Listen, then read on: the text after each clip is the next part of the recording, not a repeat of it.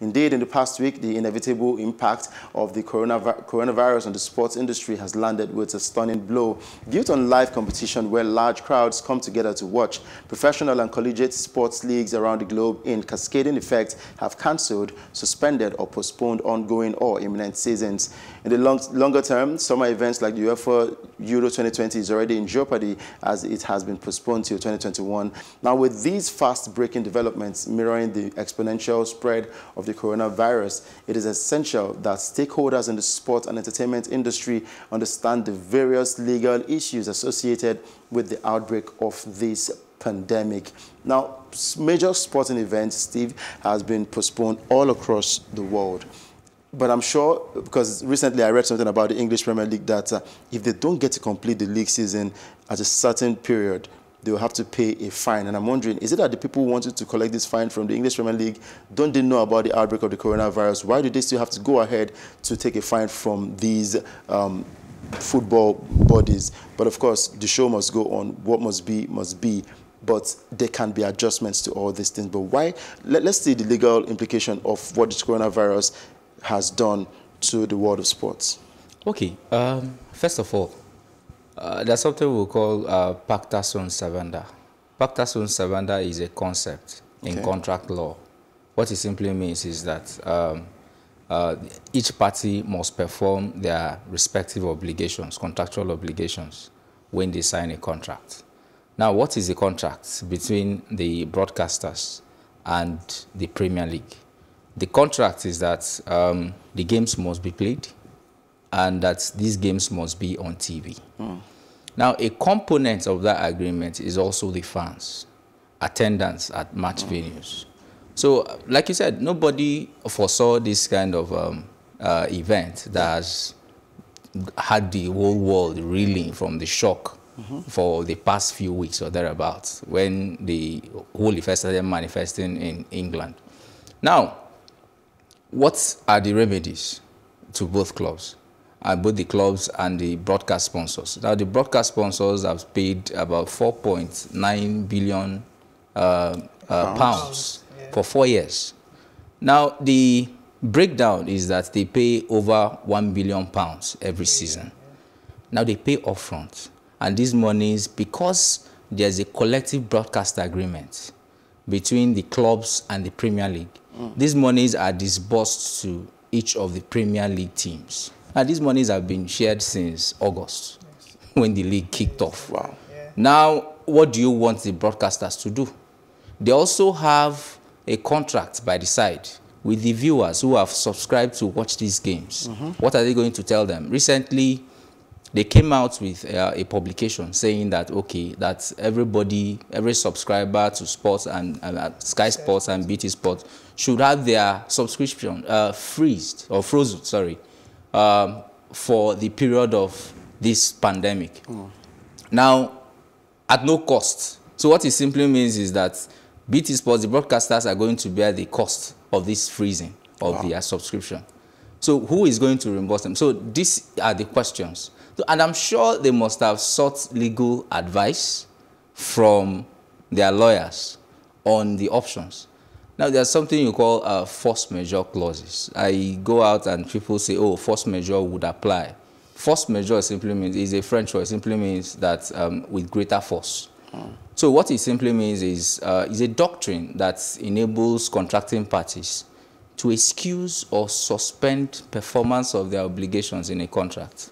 So using the Premier League and the broadcasters, for example, so you look at the contract between them, what the law stipulates is that they must expressly include that clause in their contract. Is there a force majeure clause in the broadcast deal signed between BT Sports and Sky Sports on the one hand and the Premier League? We are not privy to such information. But even if there was a force majeure clause, did it include a pandemic? Did it include a quarantine order from the government? Now, there's a heavy clampdown on public gatherings and public contacts. So people are taking shelter in their respective houses. Those who are infected have been taken to the various diagnostic units where they are treating them. So you now ask yourself, can the game still go on?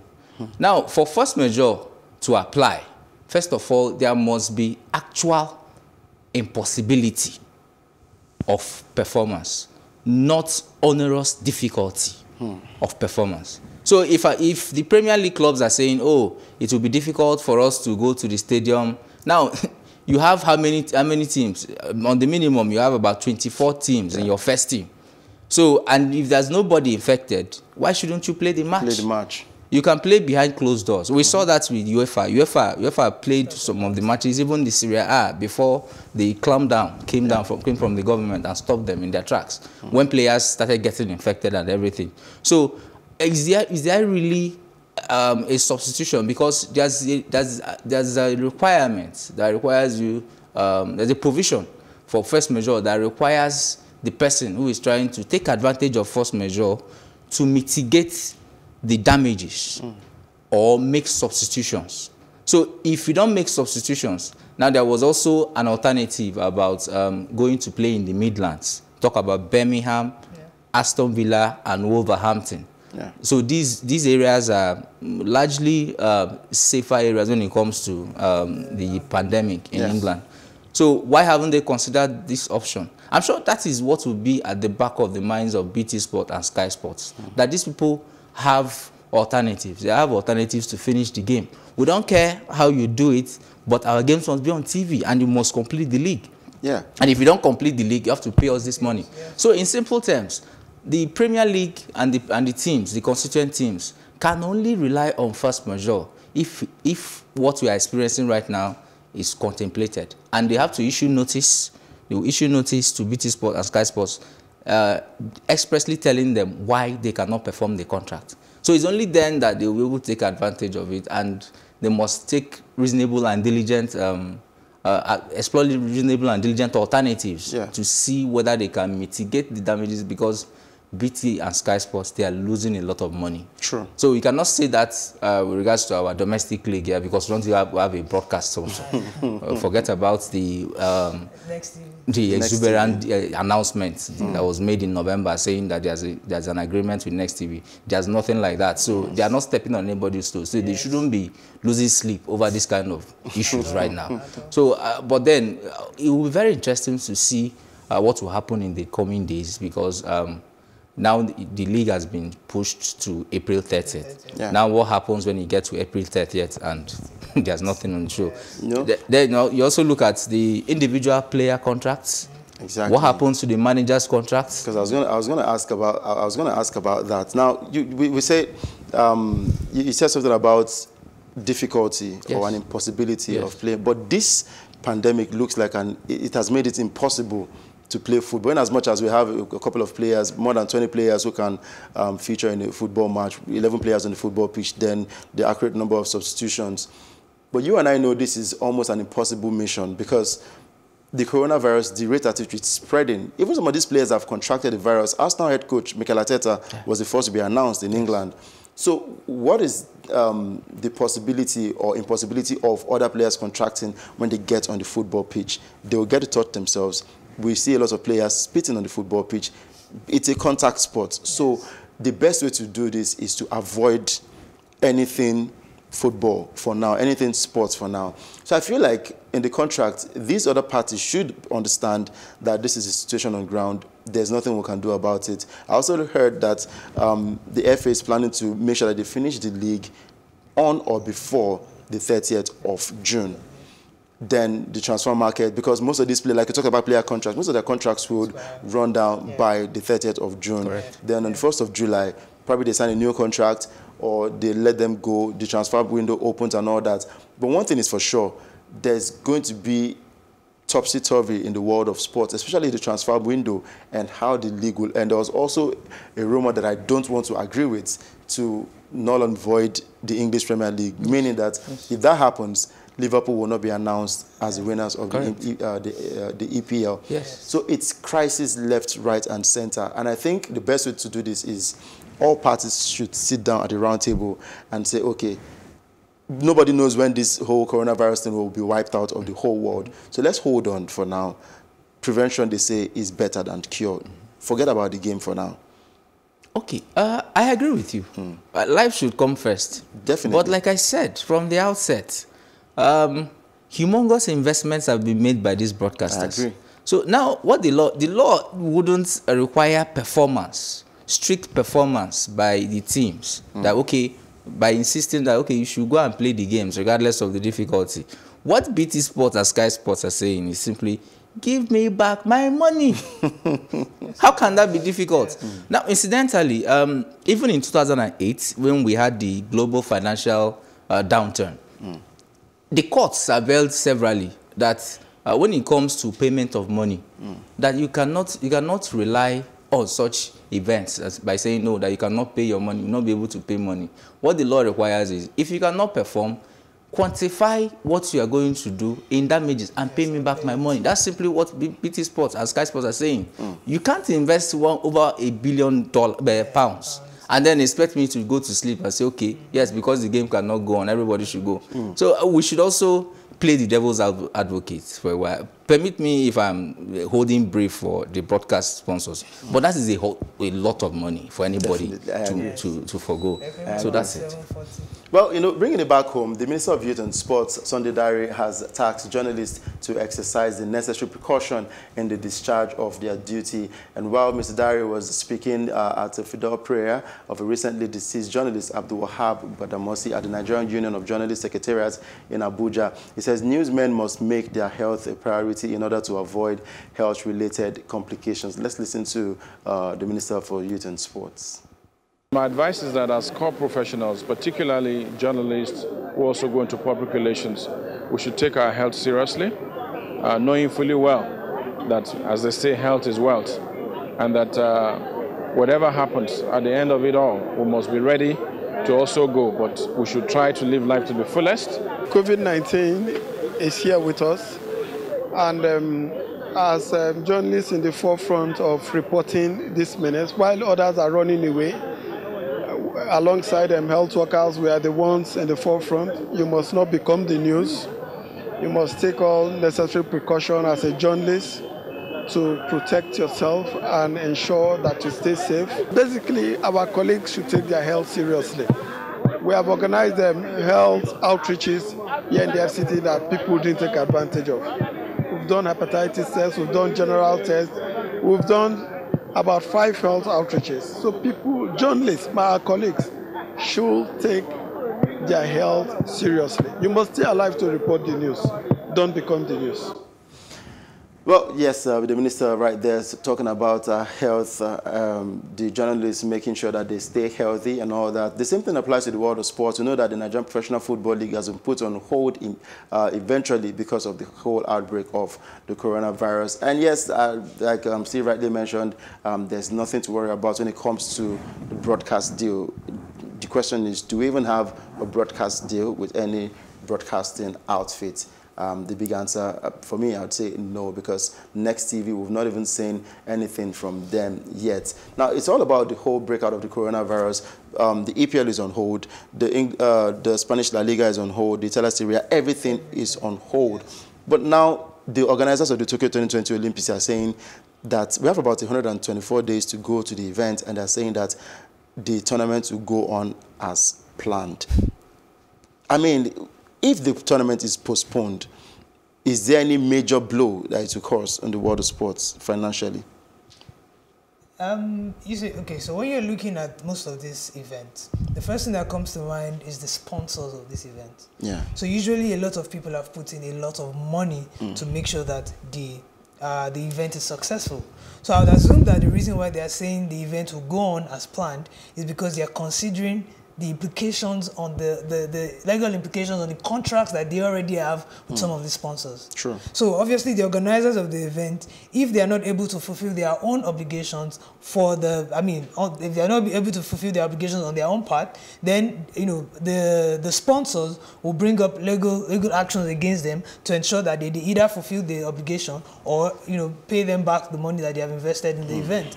So putting that their decision against what is going on right now in the world at large, the pandemic, it's not safe health-wise. I mean, we are hoping that by that time, they would have found a cure, or probably the spread of the virus would have reduced, so everybody will be safe. So if you look at it, that's sometime that's about 3 or 4 months from now. So we're hoping that by that time, things would have been right.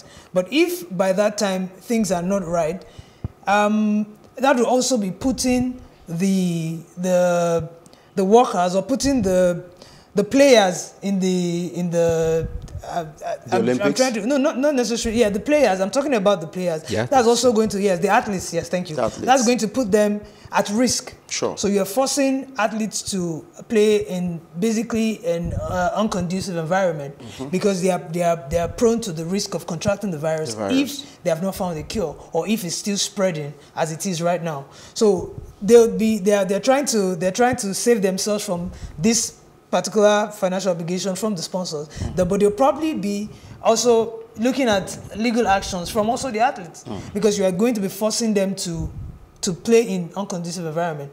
So, but let's just I believe that we should just wait it out. Again, it goes to the legal implications. All right. I've heard a number of the athletes fighting and saying that, oh, we're not going to honor the summer 2020 Olympics. Our health should be paramount. Now, on the other hand, you have the Japanese government, who has probably expended billions of dollars building stadia, providing the facilities to make sure that the tournament goes on. Perhaps that explains why everybody is trying to shy away from the reality that, oh, this cannot be possible. So they are probably looking at the timeline and saying, okay, in the next 2 to 3 months, a lot of things might have changed. We'll come back to it, and then we'll get it done. But what about the athletes? Many of the athletes, they even have contracts with their own sponsors, personal sponsors, endorsement deals and everything. Who wouldn't want you to fall ill? Somebody like Roger Federer, for example, who has an image rights contract with Rolex. If Federer goes to honor the summer 2020 Olympics and contract coronavirus, God forbid, and what happens to his contract with Rolex? Rolex will probably sue him for inducement of breach of contract. So these are the collateral damages that one needs to actually mitigate. They will have to come to a middle ground and probably do what UEFA has done with Euro 2020 by pushing it forward. So because it must hold in the summer, there's no point pushing it to September. September, you are getting to winter, so there's no point pushing it then. So what do? Probably count your losses and push it to 2021. So that's probably the only thing, so that you don't expose people, because you also have an obligation to protect their health, to make sure that their health and safety is guaranteed. So if you cannot guarantee the health and safety of these athletes, what are you doing as a body? That question should actually be left for the IOC. So that is it. Now let's take it down to Turkey now and talk about John Mikel Obi. Still based on the legal implication of things happening concerning in connection with the coronavirus, Mikel came out and said to the Turkish Football Association that it is wrong for us to play under this unconducive condition. Why can't the league be postponed the same way other leagues have been postponed across the world? And he also went on to say that he can't play in such environments. The next day we heard that his contract was terminated with Trabzonspor. And he also said that he would never go back to playing for them again. He has a 2-year contract, a free agent. He has done 1 year. He remains 1 more year. And he's no longer playing for the Trabzonspor team in Turkey. And on Thursday, the league was put on hold. Now, who should be faulted with this? Is it Mikel's fault that he came out to speak? I know, yes, in his contract, he's not supposed to say some kind of things to the media, but was he wrong to call out for attention on the Turkish league? Okay, first of all, I'll take you back to an incident that happened before the announcement about the termination of his contract. Trabzonspor played a game over the weekend where Mikel was meant to come on as a substitute. He refused. That was what necessitated a meeting between him and the club president. The club president summoned him and said, "Come, what are you doing?" That was after he posted on his Instagram page, criticizing the Turkish FA and everything. But again, you look at Trabzonspor. Trabzonspor has not won the title in years. They are on top of the league. Exactly. They are looking to get their first silverware in decades. So, and somebody is putting up an act of petulance. That's what Mikel has done. But again, you look at it, is what he has done justified? Perhaps he shouldn't have put it on social media. True. Perhaps he should have just maybe granted interviews to the journalists and said, oh, I'm completely condemning what the Turkish FA and the club are doing in this regard, that they're not putting the health of players first. Now, you have a duty as a player, first of all, as an employee of the club, you have a duty to obey reasonable instructions. Now, part of the reasonable instructions, I would imagine, is putting up such kind of posts on social media. That is wrong. Then on the part of Trabzonspor, there's a duty, there's an implied duty to guarantee the health and safety of your players. Now, and that includes ensuring that you don't expose them to a pandemic like this that is spreading like wildfire all over the world. Now they have done that. They have exposed their players and punished somebody who dared to speak up about it. Now, that is a constructive dismissal. Something came out the other time when they were saying, oh, that his contract was terminated by mutual consent. There's no such thing as termination by mutual consent. There's always somebody at one end of the spectrum who is dictating terms and saying, young man, this is what I'm putting on the table for you. If you don't like it, you can go ahead and go. Now, Mikel, from what I heard, was not paid any compensation. Now, if you are saying that he was mutually terminated, the event that, okay, that perhaps Mikel's views were sought as to, okay, where do you go from here? Do you still want to play for the club or not? And he says, I don't want to play for the club. That is not termination. Mikel has not terminated his contract. What happened is a constructive dismissal. And going by the events of Thursday, where they eventually had to bow down to coronavirus by suspending the league, Mikel should take them to CAS. True. Mikel should take them to CAS and seek damages for constructive dismissal. His contract was not terminated. Wow. So I'm hoping he takes that line of action just so to send a message to most of the clubs, because it's not just in Turkey. In Brazil, Grêmio put face masks. The Grêmio players put face masks over the weekend when they were playing in the Brazilian Premier Division. They put face masks to protest the decision of the Brazilian FA to expose them to such risk.